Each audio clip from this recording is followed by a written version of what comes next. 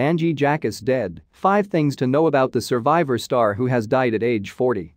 Angie Jakusz, who competed on the 10th season of Survivor, tragically lost her battle to cancer on January 8. She was initially diagnosed in 2017. Palau star Angie Jakusz has sadly died after a battle with cancer at just 40 years old.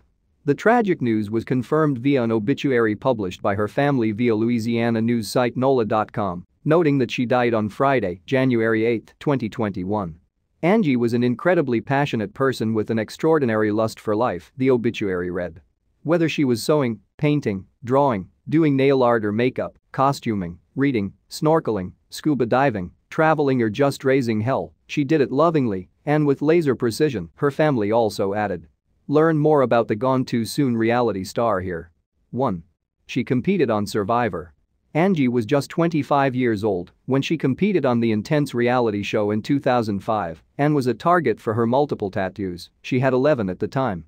Although she became somewhat of a challenge superstar, Angie was voted off in 13th place according to a Survivor fan site. 2. She was married. Angie was married to her husband Stephen Calandra of 9 years at the time of her death.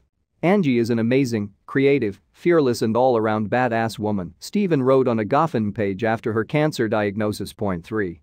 She was raised in Wisconsin. Angie was born Cassandra Ann Jakusz on March 27, 1980 to Linda and Wayne Jakusz. She has a brother, John Jakusz. Although she settled as an adult in New Orleans, Angie was born and raised in Waukesha, Wisconsin, Jakusz.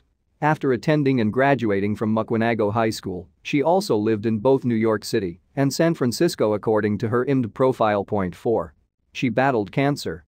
Angie was diagnosed with a rare form of squamous cell colorectal cancer in November 2017. With mounting medical bills upwards of $30,000, she and her husband Stephen sought to help raise funds via a GoFundMe campaign. With a combined treatment of chemotherapy and radiation, this form of cancer has an 80% success rate among patients, Stephen wrote in 2017. 5. She was a restaurant manager.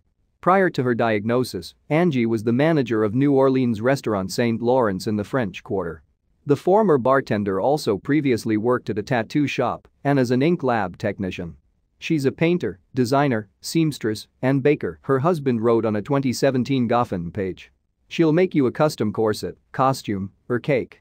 Angie was also a founding member of the New Orleans Musician Coalition. Stephen also wrote.